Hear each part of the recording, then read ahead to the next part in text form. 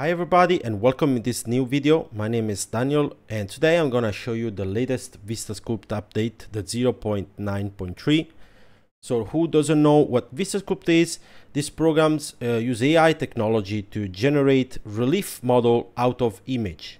Now, since the latest update, we have also added the ability to generate vectors.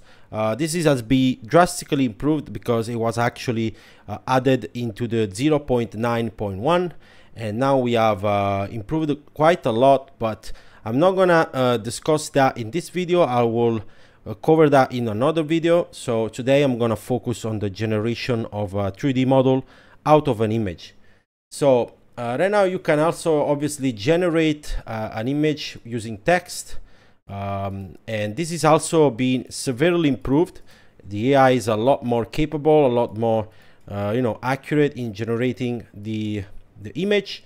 But right now I'm going to focus on just uploading your own image and generate a relief. So I'm going to click on the right side panel, load image, and right now I'm going to show you the new feature that has been introduced with the 0.9.3, which is the ability to basically edit your image using the AI. So for example, let's say you want to create a relief out of this line art here. I'm gonna upload this.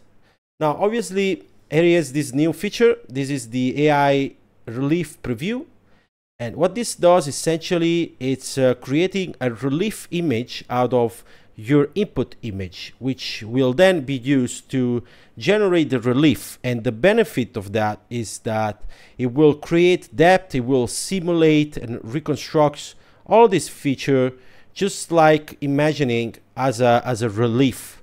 And image like this one are really suited to this type of job because they're just flat. So the way Vistasculpt works is trying to be really accurate in emulating the depth, and because this image doesn't really have any depth, it's kind of flat. It's just gonna like simulate some of the depth, but obviously the result won't be as good as having a proper relief image. Or let's say you took a picture of a relief and you put in the program. In that case, you probably don't need this process. You can skip this, but right now this is crucial. So I'm gonna click generate, and it will take approximately a minute to process using the AI, and then we get the output. So here is the result. As you can see on the right side, we have the AI preview relief, and we can see that it has basically kept all the feature. The tree on the left side is here, the tree behind the house, the mountain, the river here with the little bridge, the grass. Basically everything has been reproduced as a relief style. And now we can use this, and I'm gonna apply it, and it's gonna load here on the right side panel. Obviously we can also edit this. For example, if we want to further enhance this image, we can also click on enhance image. This is going to further enhance the image quality. It's gonna make all the small detail more refined. So yeah, overall I don't always recommend to do it, but you can try it and just to see the result. But overall, the original image, so the AI preview, was already good. I'm gonna just see here the difference in a moment. So here's the difference. I would say it did make a small difference. We can go back and forward, and I'm gonna go and click apply. Now obviously the way this image is being generated, it's a really optimized relief. It's a very subtle relief. I'm actually gonna crop a little bit the bottom as well, and I'm gonna click generate. So I'm gonna make this really thin, just depth scale 2, and detail scale I'm gonna go 100% here. So essentially the way this works, it's essentially like a cake. So the depth scale, it's like how many layers. So for example, you can make this image, this relief, pretty thick while keeping a certain amount of detail. So because you are creating the relief from scratch, you don't have like a baked depth map that has that fixed dimension, and when you scale it on the z-axis, it's gonna also scale the detail. In this case, you can specifically choose the amount of details that you want. So this is really very crafted for professional usage. So you can essentially craft the model in the specific dimension proportion that you want. So usually when I do the AI relief preview, I'm gonna go 100% detail scale, because the image, it's not super high in contrast. So when you don't have high contrast, you want to increase the detail scale. When the contrast is very high, then maybe it's better to lower a little bit, because the detail will be maybe a little bit too much. But you can always just generate again, so it's not a big problem. I'm gonna click generate here. I don't want to move anything else. I'm gonna click generate, and this will take about 2 minutes depending on your machine. So I will catch you when the process is finished. Okay, so the generation is just complete, and that's the result.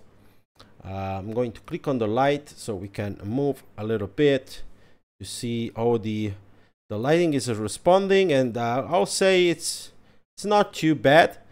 It's very optimized, so this is perfect to be carved on a thin material. Obviously you can still increase the thickness here. Obviously, if you do this now, you're gonna also increase the detail.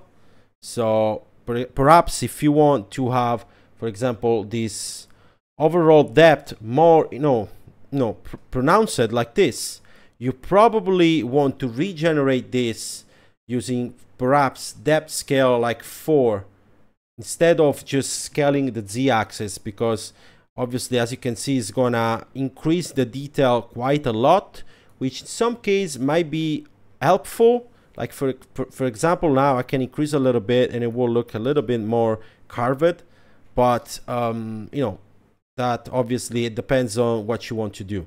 So that's the result. I'm gonna load a little bit like this, and now you can do whatever you want with this. I mean, you can even make a frame. Click on the frame option here. You have some frame shape. You can make an angle like this, the inner offset like this one, the outside offset, the thickness. You can increase or lower the sides to make, for example, something like this, and I click apply. It's gonna auto crop, or perhaps you can undo that. There is a rounded shape, or there's also a library which it does have some default shape, some default frame, but you can also create your own frame. You can generate here, or just upload an image, generate the model, and then you can load inside here, upload the STL frame, and you can put the frame on your image. So for example, something like this. I'm going to increase slightly the dimension like this, mirror on the other side, move a little bit on the left, move the z-axis up. Here is not full, it's not full covering this side. You can also crop this and create the background. I'm gonna show this in another video though. So right now I'm just showcasing this new AI preview feature. So I'm gonna delete this now. I'm gonna create something else, load the image. We could create this. I'm gonna actually make the image of this person. So here again, we can generate the preview. Now it does happen that this has a little bit of black band here, so I'm going to show you how to crop the image before the preview generation. You can click here on enable cropping, and then you can drag this angle here, and I'm going to remove a little bit the bottom because it does appear to have a black band. And okay, so just like this, with the area selected, I'm gonna click preview, and it will generate the image as a as a relief. Okay, so this is the output. Yeah, so overall it looks pretty good. Looks pretty accurate. The airline are essentially the same.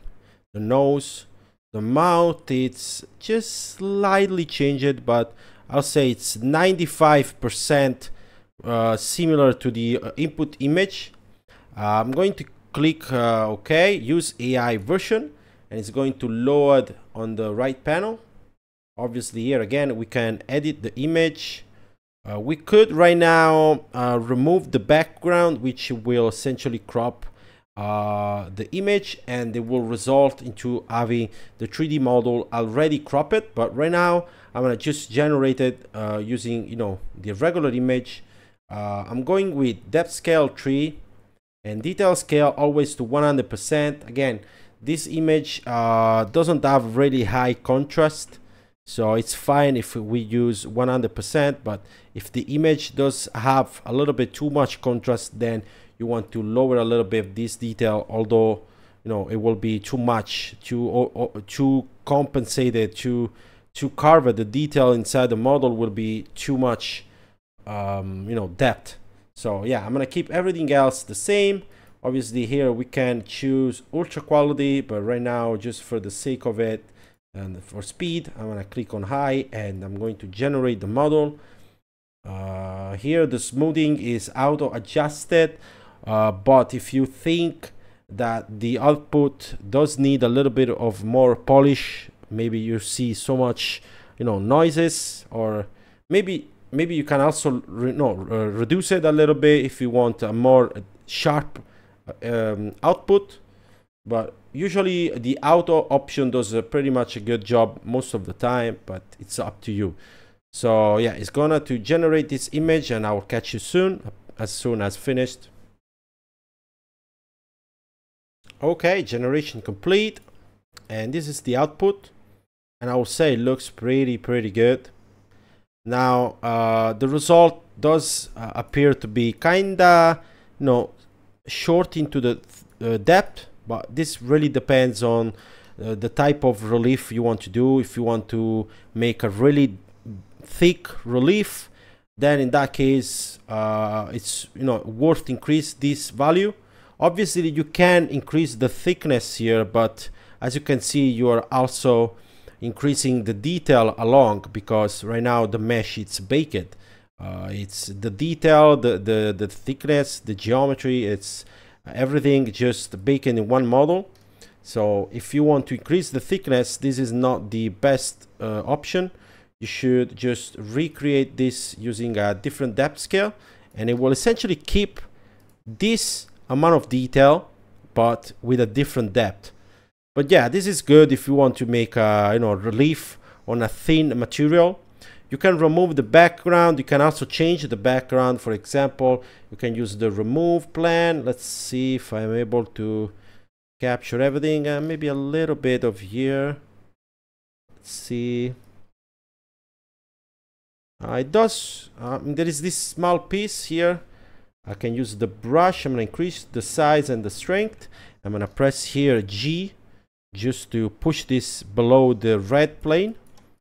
And now if I click apply, it's going to essentially crop the mesh. Or you can also create a background, uploading your own texture. But right now I'm just gonna make a regular crop. Okay, that looks good. Perfect. Now obviously the remove plane is good for simple geometry, but if you want to make a more complex, you know, crop, you also have the crop tool here, which allows you to essentially be more precise and everything. But yeah, so far the model looks pretty good. It looks very accurate to the original image, and it was just a few clicks. I mean, really, if you've seen this, no one would have thought this was made by AI. It's that good. It's literally that good. So yeah, this is the output. We can always you know, put into a frame. It's missing the background, so I'm gonna click on fill bottom, and it will create the bottom. or maybe we can make a different frame, something like this, with a little bit of angle. Here it's not no, fixing this side, it needs to be a little bit higher to fuse a little bit well together. I'm gonna increase slightly, just a little bit like this, and fill the bottom, and I think that's probably the best frame. Oops, kind of messed it a little bit here. It needed to be a little bit more inside, but that's fine. So this is the output. I think it looks good, and you can export this right now as a depth map, as a STL, as TIFF, even as a normal map. You can also make normal map on Vistasculpt. But yeah, let's say I'm gonna export as a depth map. I'm gonna put just the file name, just test, save. It's going to generate the depth map, and what's cool, you can export a different type of depth map based on your needs. Usually the regular depth map is just the black one with a black background, but some software do also, you know, prefer to have a white background. So it's really up to you, and the quality is gonna be really high quality depth map. So this is pretty much the first video on Vistasculpt, the new update. I'm gonna make several more in those, you know, week. So stay updated, follow the channel, download Vistasculpt. It's free to test. There is a free demo, so if you like the program, you can purchase the license later. And I think that's it for this video. I will catch you in another one. We can see some other, you know, relief, some other project, some other feature that I've not covered yet. So yeah, stay tuned with the channel, and follow also the social media. You can, you know, find the link into the description, and I will see you in the next video. Bye bye.